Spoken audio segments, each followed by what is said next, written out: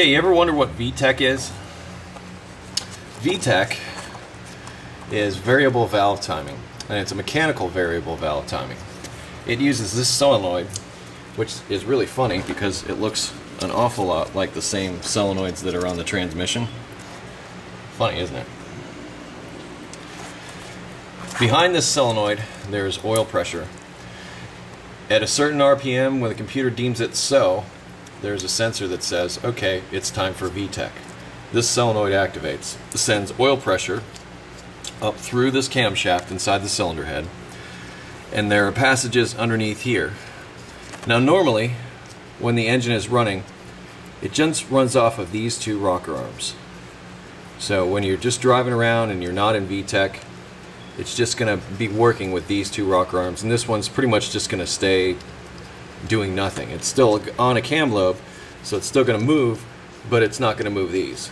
This cam lobe that the VTEC is on is a higher lift and duration than the other lobes that these are normally running off of. So normally these rocker arms are just going up and down based on those cam lobes.